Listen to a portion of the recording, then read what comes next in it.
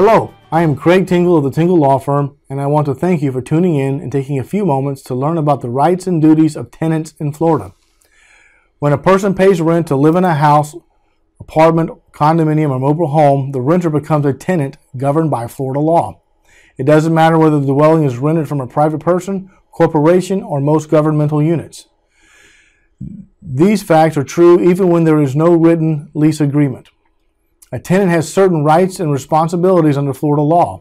These are specified in the Florida statutes at Part 2, Chapter 83, the Florida Residential Landlord-Tenant Act.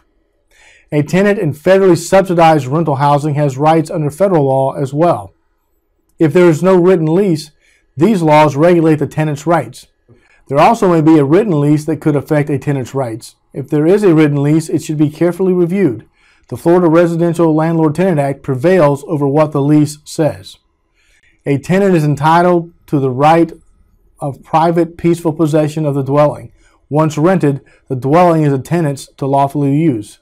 The landlord may enter the dwelling only in order to inspect the premises or to make necessary or agreed upon repairs, but then only if the landlord gives reasonable notice and comes at a convenient time. If an emergency exists, the requirement for notice may be shortened or waived. A landlord is required to rent a dwelling that is fit to be lived in. It must have working plumbing, hot water, and heating, be structurally sound, and have reasonable security, including working and locking doors and windows, and it must be free of pests. The landlord also must comply with local health, building, and safety codes. If the landlord has to make repairs to make the dwelling fit to live in, the landlord must pay. If the landlord contends that the tenant has violated the rental agreement, the landlord must inform the tenant in writing of the specific problem and give the tenant time to correct the problem, even if the problem is non-payment of rent, before the landlord can go to court to have the tenant removed.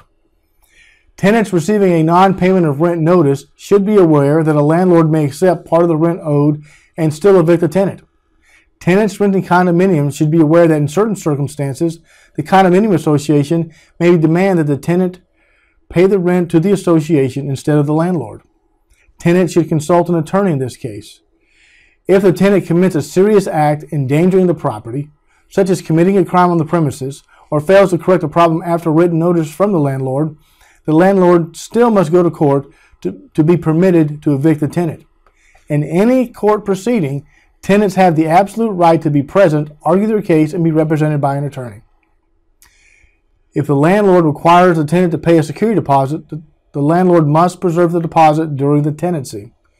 In addition, the landlord must return the full amount of the deposit within 15 days after the tenant leaves the dwelling, or give the tenant written notice of why some or all of it won't be returned within 30 days after the tenant leaves the dwelling. The tenant then has the right to object in writing within 15 days of receipt of the notice. Under some circumstances, the tenant may receive the security deposit plus interest. Before moving out, the tenant must provide the landlord with an address for receipt of the security deposit, or else the tenant may lose the right to object if the landlord claims the right to keep the deposit money. The tenant has the right under certain very aggravated circumstances caused by the landlord's neglect to withhold rent. This can be done only when the landlord fails to comply with an important responsibility, such as providing a safe and habitable home in compliance with local housing codes. Before rent is withheld, the tenant must give the landlord 7 days written notice of the problem so the landlord can fix it. Even after withholding the rent, the tenant should save the money and seek court permission to spend part of it to do what the landlord should have done himself. If the tenant does not preserve the money and seeks court assistance, the tenant must be evicted for non-payment. If the tenant does not preserve the money and seeks court assistance, the tenant may be evicted for non-payment. Finally, the tenant has the right to move out. If there is a written lease, the tenant should read the lease closely to see if it requires up to 60 days notice that the tenant does not intend to stay after the lease ends. If there is no written lease, the tenant may move out for no reason by giving written notice of the intent to leave no fewer than 7 days before the next rent payment is due, if the rent is paid weekly, or 15 days if the rent is paid monthly. The tenant may terminate the rental agreement if the landlord has failed to live up to a major obligation, provided the tenant has sent written notice to the landlord 7 days before the rent is due. There are some exceptions to the right to move out, and an attorney should be contacted to discuss these reasons. If a landlord loses in court, the landlord may be held liable for any costs and attorney's fees incurred by the tenant. If the tenant loses in court, the tenant may be liable for the landlord's costs and attorney's fees. A tenant also has responsibilities that, if not observed, can lead to eviction. The tenant must pay the agreed upon rent and do so on time. The tenant must comply with building, housing, and health codes. The tenant must maintain the dwelling without damage, ordinary wear and tear excepted, keep the dwelling clean, and maintain the plumbing. The tenant must maintain the dwelling without damage other than ordinary wear and tear, keeping the dwelling clean and maintaining the plumbing. The tenant must not violate the law or disturb the peace, nor allow guests to do so. In trying to evict a tenant, a landlord will try to prove that the tenant violated a tenant responsibility. However, the landlord may not seek to evict a tenant in retaliation for legitimate complaints about housing conditions to proper authorities. No eviction can occur until the landlord first gives notice of the problem and then gets a court order. Without the court order, the landlord has no power to interfere with the tenant.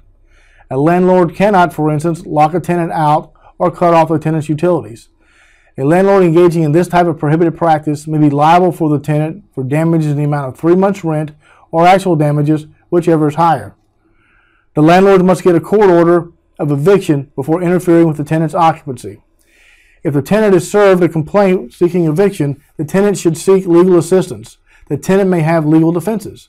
For instance, the landlord cannot try to get even with a tenant through eviction when a tenant has not violated tenant responsibilities. To raise defenses in an eviction proceeding, a tenant normally must pay into the court registry past due rent, if any is owed, and rent that comes due during the proceeding. A tenant who disputes the amount of rent claimed to be due may ask the court to determine the correct amount, but the tenant must show why the amount is wrong. In an eviction proceeding, a tenant has very little time to respond, so quick action is important. The landlord can never remove the tenant's property or lock the tenant out. Only the sheriff's office may do this after a court order and writ of possession has been issued.